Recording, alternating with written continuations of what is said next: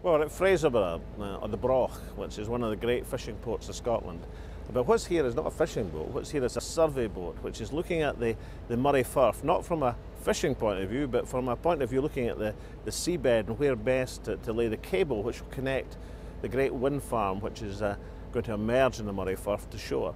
So it's the very start of an industry which is going to dominate the industrial future of Scotland, because over the next 20 years or so we're going to generate 45,000 jobs. We're going to research and develop and install and fabricate and maintain and service these great energy structures which will become the heart of the green energy powerhouse of Europe, and all that's going to be done in the coast round Scotland. And the Ivero here is looking at the seabed to see where best to lay the cables at the very start of this great industrial adventure. We're mapping a variety of areas, the seabed, and look for potential hazards to the cable installation, but we're looking at the sub-bottom geology to make sure that when the cable can be installed it can be safely buried.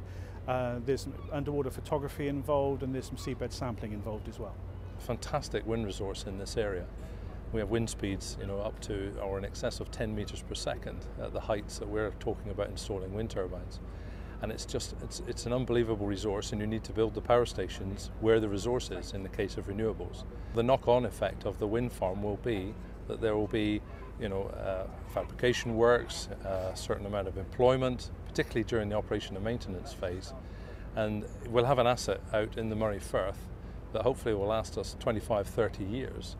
And will produce an enormous amount of power, comparable really with hydropower back in the 50s and 60s. Around the coast of Scotland, if you take things in total, then we've probably got a quarter of the wind energy potential of the continent of Europe. Not of the UK, but of Europe.